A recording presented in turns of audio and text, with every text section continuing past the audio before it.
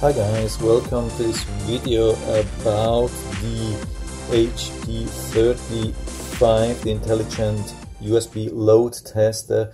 This video is only about explaining the buttons and display, functions and buttons. This is not how to test power bank or power supply or whatsoever.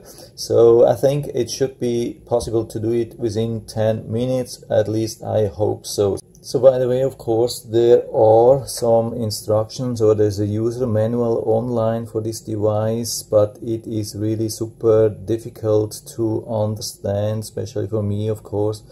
But even for native English speakers, it looks like it's hard to really understand.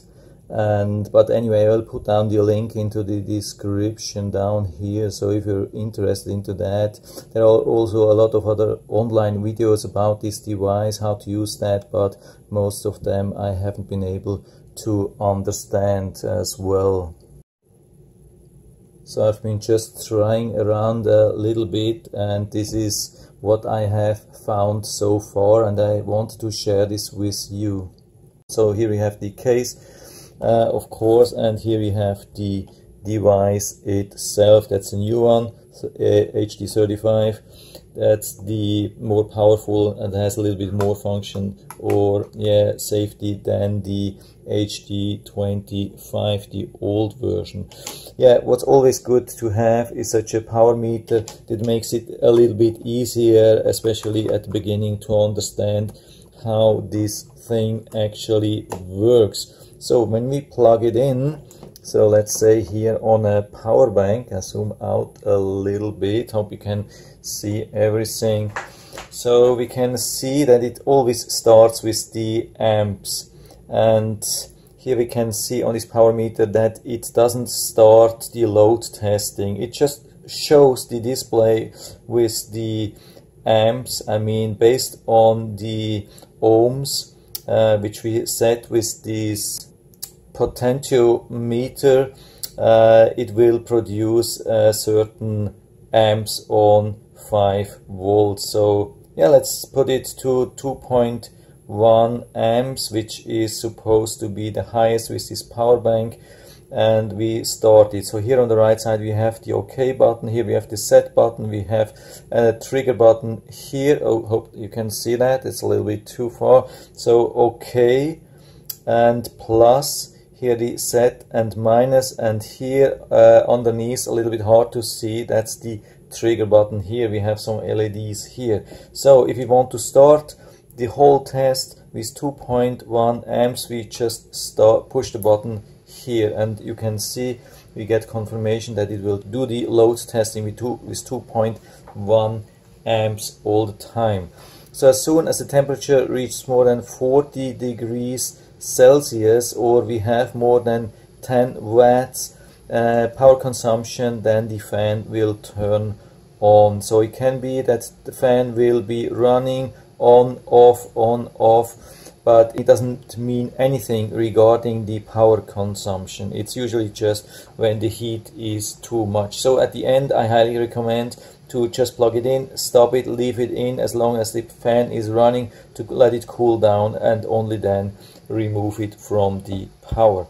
So what we can set here is, of course, the amps which we want to test. So I can reduce it easily to maybe 1 amp or whatsoever, and you see the fan is stopping, but it's still running. We can see the power consumption here, so we see that it is still running. So here we have like a cycling display. We can, during the measurement or even before, we can cycle through the display. When we just push once here, it goes to a P, which means power, which means watts. So it is consuming 6.1 watts. We press another one, that's 5 volts. So it's not a V, it's a U, but it looks similar to the V. So that's the only thing they can display, so they display a U. So we have the amps, we have the power, which are watts, and we have the voltage. Sometimes when we increase the load, of course, voltage will drop during the testing. So by the way, the amps is not the only thing which you can change in the load mode. So of course, load, we have seen the amps we can change, but we can also go to the power settings. We start this and we see it is consuming 6.1 watts, but we can change that. But of course we have to be careful. The maximum of this device is 2 amps. That makes about 10 watts, so we shouldn't increase above 10 watts, otherwise it could damage this device here. So of course most of these power banks or wall chargers, they should have protection against overpowering, but you never know, you don't want to damage such expensive devices. So we can only change the power, means watts, or we can change the amps, but we cannot change the volts. So I mean, it doesn't matter what I do, in which setting I change something, if it is within the amps or it is within the power, means watt. I'm actually just changing the resistor with the potentiometer, so there's no difference in what settings I change that. So you have to be really careful not to overpower this device. So now we are going into the quick charge section, and we have to press for 2 seconds the button here underneath. Hope you can see that, and it shows minus 0.5 whatsoever, and we see this blinking here, and we can push like different times. So the red is the, I think, QC2.0, green is quick charge 3.0, and blue is for Samsung quick charge and Huawei.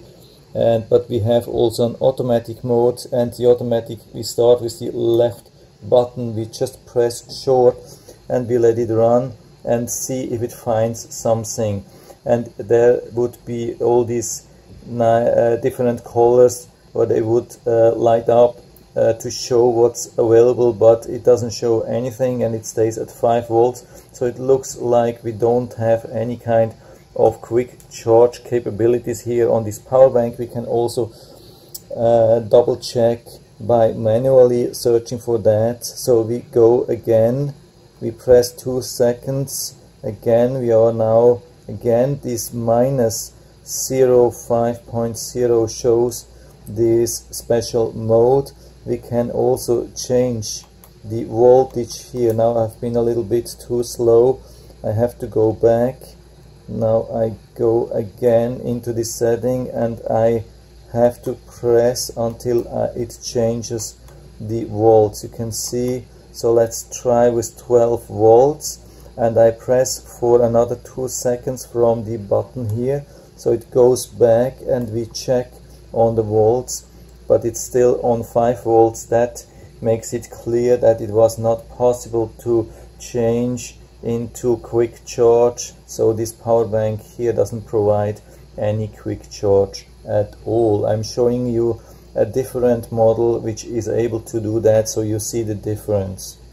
We have a wall charger and we press again for 2 seconds, and now we are at the first setting of the quick charge. We press short and another time short, and again now we are on the automatic mode. We press on the left side once short and let it run. So it needs some time to cycle through everything and search for the different quick charge mode. You can see it goes up from 5 to 9, 12 volts and so on, and it is looking for if it's available, and after that it will show the different colors which are available. So at the end I think we have everything. Yeah, you see red, green, blue, indicating that everything should be available. So, but we are still not in the load mode, but we can do that manually. So we try again I press again for 2 seconds, but now we change it here. We change the voltage here on the right side. We click just a couple of times till it starts changing, so we can change everything. We could even go to 20. Now we are at 20 volts. Press 2 seconds here. Let's go back to the load mode and we start the thing here. So that's really powerful. I think it's better to reduce the load a little bit with 20 volts. We don't want to test it with 2 amps, otherwise we could damage it. So now let's check how many volts we have. And you can see it has 12 volts. So it didn't stay at 20 volts, but at least on 12 volts. So it looks like we have at least some kind of quick charge settings. Now let's try the same thing with 9 volts. So we go again to the quick charge settings mode. We just keep pressing here till we are at 9 volt. Now we are at 9. Press 2 seconds again here down and start the load tests. And we can see that we have 9.1 volts. We have also about 1 amp, and of course we have 9 watts. So you can see this device is supporting definitely 9 volts, 12 volts, but obviously not 20 volts. So this is how we can test that. There are a lot of more options here, like automatic triggering, so you can age a power bank or whatsoever, but I don't know how to do that. I have never had the need to do that, but at least I hope I was able to show you a few basic options regarding basic load testing and these quick charge functions. So that's it for now. If you have any questions or comments, just write to the comment section below, and I'm always happy to talk about these things. And if you like the video, give me a thumbs up, subscribe my channel. Thanks for watching, and see you next time.